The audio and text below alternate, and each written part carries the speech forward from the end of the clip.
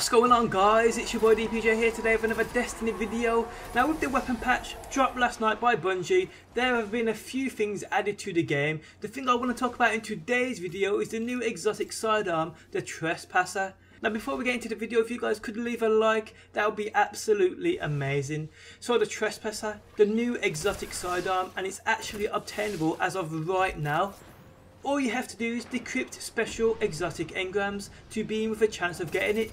Now, this video wouldn't be of any real importance if it was post Rise of Iron, but for the simple fact it's a Rise of Iron exotic obtainable before the Rise of Iron's release is the point of the video. As far as I am aware though, this is the only new exotic weapon you can obtain. I ain't sure about armors yet, so if I was you, I wouldn't go and decrypt all your exotic engrams if you have them exotics stacked.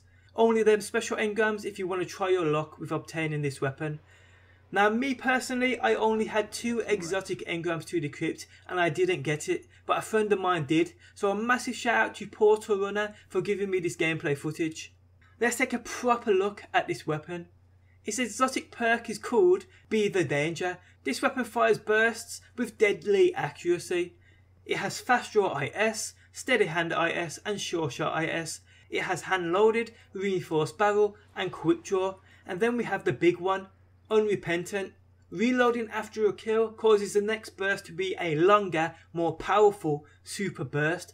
Damn, you'll be motherfucking Robocop with this weapon. It also has 2 ornament options too. We have Fallen Assassin and Crucible Assassin.